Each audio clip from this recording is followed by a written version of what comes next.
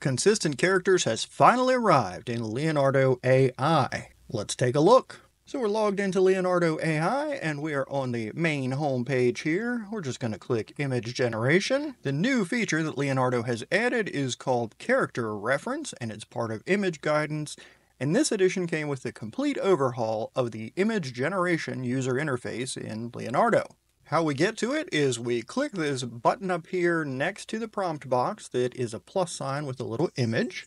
The first thing you see is image guidance, and we want character reference. So we click that, and this modal pops up, and it lets us select from images we've uploaded, or we can upload something new, things that we've generated, the community feed, or our follower feed. So we can take any one of these images from any of these sources and use that as our source image of the character we want to replicate.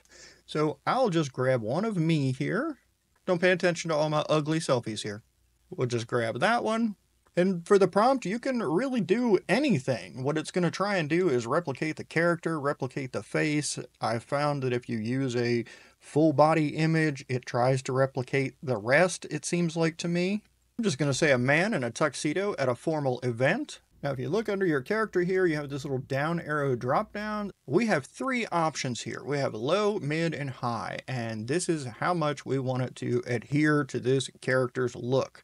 So we're going to try it all three ways. I'm going to say low and generate. I'm going to come back and drop this down and click mid and generate. Come back and drop it down again, high and generate. And we'll see what it comes up with my ugly mug. Now you can tell when you're looking at your generations what level you use by just hovering over this image guidance here, and it'll say character reference low, or up here on this one, character reference mid, and the top row is going to be character reference high. So let's start at low and see what it did.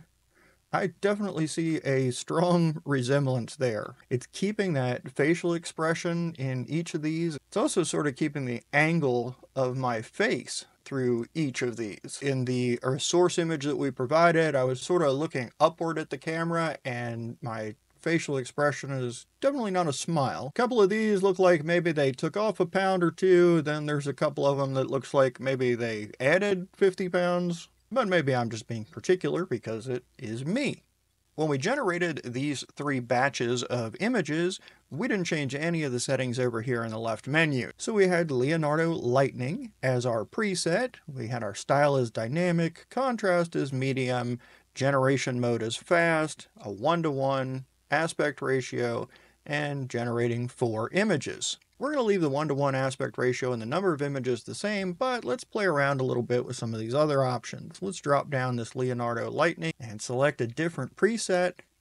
I'm going to choose Cinematic Kino, which will use the Kino XL model and photoreal. So we'll close that out, and for style, cinematic, that works. Instead of dynamic, we're going to say we want cinematic. And for contrast, we'll leave that at medium, but this time let's change the generation mode from fast to quality. And for those that have been using Leonardo for a while, quality means we're turning on Alchemy V2. Now that's going to make our generations much more expensive at 42 tokens each, but that's okay. We're going to generate again, and that is on high. We'll also try this at mid, generate, and low character reference, generate, and see what it does there. So this time we'll be in reverse order with the low character reference at the top and the high at the bottom. Now because we chose quality versus fast, these take a little bit longer to generate. That's the distinction in these generation modes. Do you want it fast or do you want it good? Sometimes fast is good enough, but sometimes you want that extra high quality, and that's where waiting a few more seconds to get the high quality comes in. Starting at the top here, we have the low character reference setting. Again, I see a resemblance. I think these images are very nice quality, but I'm particularly interested in how well they replicated the character, in this case me. And I think they did fairly well. Here with the mid, and then when we move down to high, good gosh, I need to get on a treadmill or something. It does not appear that improving that quality or changing to the Kino model helped with the character adherence necessarily, which is not a bad thing at all, because that means we don't have to spend a lot of extra tokens to get the same result as far as the character consistency. So I'm going to switch that back to fast so that we aren't burning up a lot of tokens here. Instead of cinematic Kino, let's switch down to lifelike vision. Leave that on. I'll leave the style at dynamic and let it do its thing. I think we'll leave everything else the same here. But this particular image that I picked is showing through in the generations by the angle of it. You can see every single one of these almost, there's a few exceptions, for the most part, they have sort of an up angle. I think that's just not helping things. So let me try and find a shot that's maybe a more straight on without this strange angle. So I'll click this drop down here.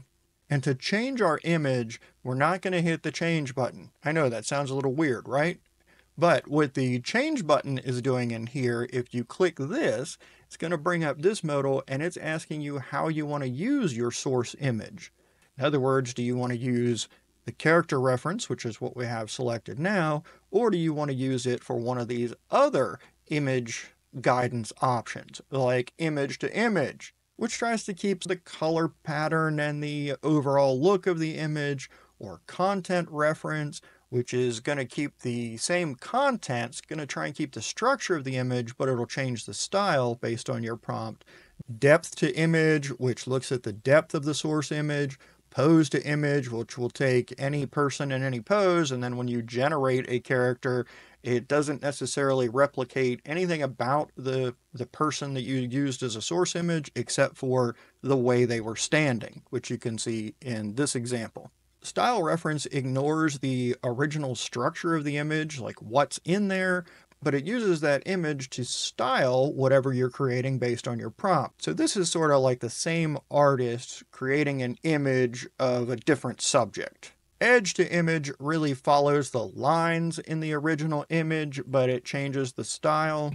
And then, of course, text to image lets you bring in just black and white text and turn it into something really cool. I love this. You can make it look like the sign on the side of a building or all kinds of really interesting art. But we want to stay on character reference. So we're going to close back out of here. Just remember that if we drop down our character and we say change, that's just to change how we're using the source image. Not which image we're using, but how we're using it. To change this source image, we need to click the trash can here and delete this image. And then we come right back up to our little plus image and say character reference, and we pick another image. So we'll just grab this first one here. It does seem like the face part is straight on. We'll see how that works. And let's do something different with our character. Why not? That's the fun of this whole thing, right? I'm just going to say portrait of a doctor, and let's see what it comes up. A doctor I am definitely not. So we'll set the first one on low character reference, generate. And then of course we're going to do a mid generate and a high generate. So starting with our low, I think it did a pretty good job. It seems like it did better with this goofy image of me than it did with the last one. I've got some strange bones apparently happening out there in my forearms, but that's all right. Here I think my forehead has turned into a 5 head, but I don't know, maybe it is that big. All right, let's see how it did with the mid character reference. Very nice, I'm framed in there. This one, I think my thumb is going the wrong direction, but that's something that could probably be fixed pretty well with the Alchemy Upscaler. All right, now let's see how it did with high character reference. So many lines. If you're creating a story that needs to have a consistent character, I think for the most part, these would pass. I don't know about you, but I'm curious what would happen if we animate me. So we'll leave that character reference on high. We're just going to generate one of those with anime. I'm going to switch down while we're at it, and let's see what happens if we use this for concept art.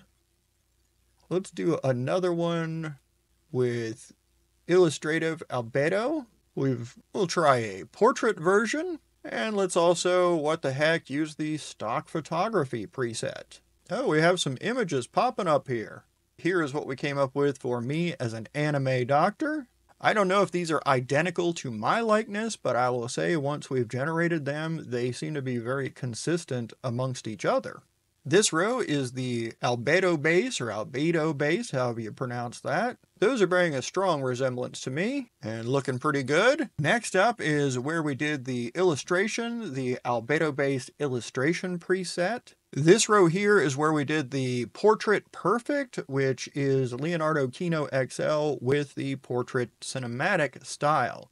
The presets are a combination of the image generation model and a style that combine together to come up with certain styles and looks, which are then become the presets. Here's the stock photo preset that we used, and that uses Kino along with the stock photo style. A little teethy here, but otherwise pretty good.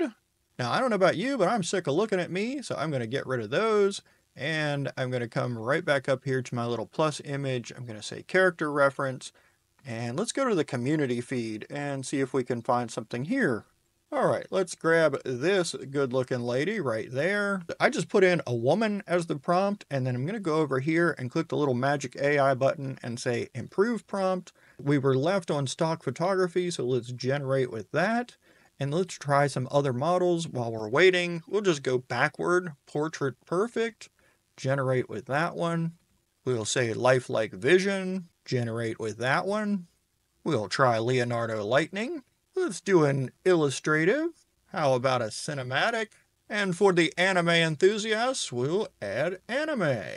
So let's start down here and see what it's come up with. To refresh our memory, this is what our source image looked like. So here she is in the stock photo version. These are incredible portraits. We've got to fix her finger there. It appears to be broken. But again, I think the Alchemy upscaler would probably take care of that. Another little finger issue going on there, but overall, very good looking images. Our Kino Cinematic did very well as well. I think these all really look like the same character that we supplied. Looking up through these other models that we used, they all have their pros and cons, really not even pros and cons, just differences in style, which is exactly what they're for. But I would say these are all the same character. The wind must be blowing in the photo studio on this one here. And then lastly, our anime version. I think the anime version is probably the least consistent with the rest of these characters and the character we supplied. But the similarity is definitely there. Now, if I've lost you by going through all these different versions and models, don't be overwhelmed. Let's clear everything out here. Go back to Leonardo Lightning. We'll leave everything else the way it is. All we have to do is on the image generation page, click the plus button, select character reference, pick the image you want to use as your character, either from your uploads, your generations, community feed, or follower feed, and you can upload an image if it's not already in there. Confirm, type your prompt, select whether you want low, mid, or high character reference, and click generate. Not complicated at all. All the other things that we explored are things that you can tweak and play with and dial it in just the way you want to get the image you're looking for.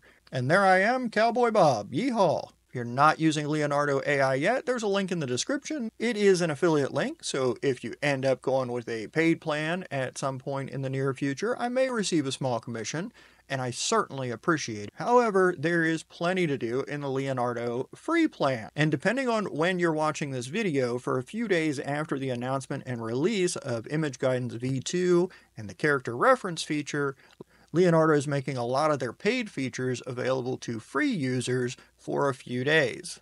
So you might get to take advantage of those for a few days as well. If there's specific things that you'd like to know how to do in Leonardo or any other creator tool, or there's other creator tools you'd like me to explore with you, let me know in the comments. I'm always up for new things, and I love to explore the tools and features that are interesting to you.